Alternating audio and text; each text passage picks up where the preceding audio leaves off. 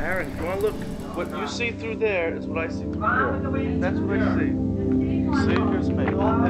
I had been searching for my Uncle Howard's first film. Here, you want to take a picture of me? A documentary he made 30 years ago about William Burroughs.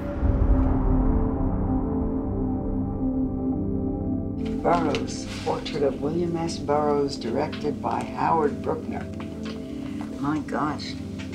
James Grauerholtz, the heir to William Burroughs, told me there was much more than the film and sent me an inventory of Howard's archive, stored in 1983 in the Bunker, Burroughs' former home in New York City.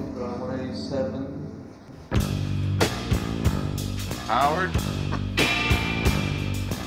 Boy, I'm so surprised it exists. Wild tracks. And when we say wild, we mean wild tracks. Okay, you want me to shoot? I heard Take the wheel. that in the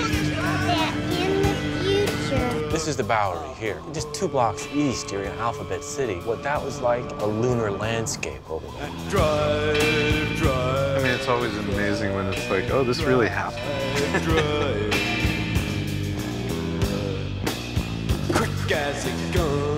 He was clear in what he wanted and incredibly free. We could make art and we didn't even know how to start. We would just jump in. I remember being, wow, this is like a professional film. Maybe Uncle Howard will be successful in Hollywood. I went to the doctor. I had this purple bruise on the bottom of my toe. I've never felt that Howard was dead and gone. Howard's was an unfinished story. How's it going on the set? Hey!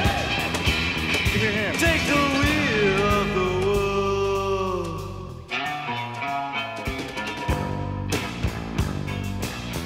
Well, aren't you wasting footage? Yeah.